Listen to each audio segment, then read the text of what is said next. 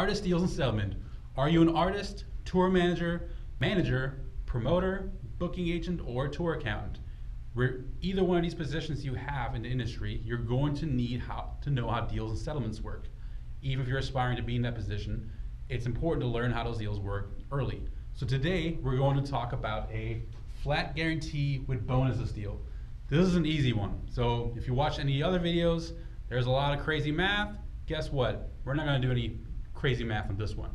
So let's take a look at an example deal. The artist receives a $5,000 guarantee plus a $500 bonus at 500, 600, 700, and 800 tickets sold. So let me explain. Regardless of how many tickets you sell, there's a $5,000 guarantee. So you're going to get that $5,000 regardless of what happens. So if you sell 0 to, so our first bonus is at 500 to 499 tickets. So you sell 0 to 499 tickets. How much do you get? $5,000.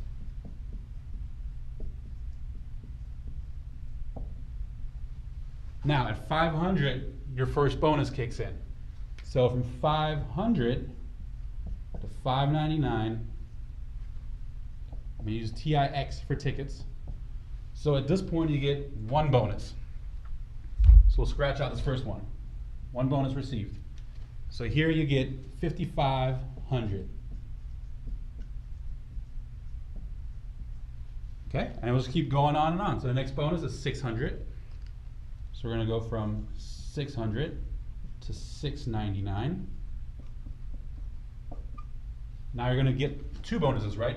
The bonus you got at 500 and the bonus you got at 600. So take that out. So now 5,000 plus 500 plus 500 is 6,000.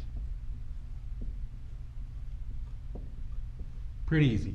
So I'm sure you guys can guess what happens next.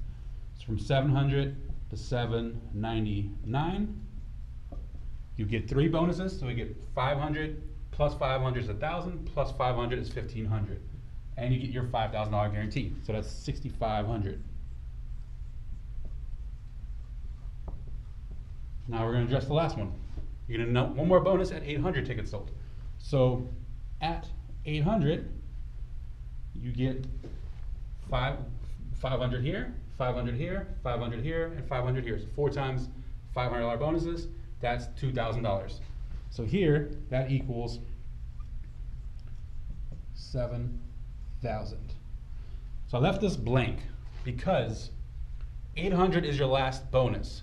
So once you sell 800, you don't get any more bonuses. So the way you want to structure a deal if you're on the artist side, you always want to make sure that the last bonus is the sellout. So this should be sellout.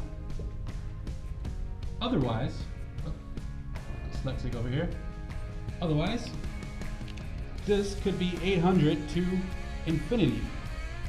And regardless of how many tickets you sell, if you sold 1,000,000 tickets, you would still only get $7,000. So make sure that always your last bonus you receive is the capacity of the venue, and that's your sellout bonus.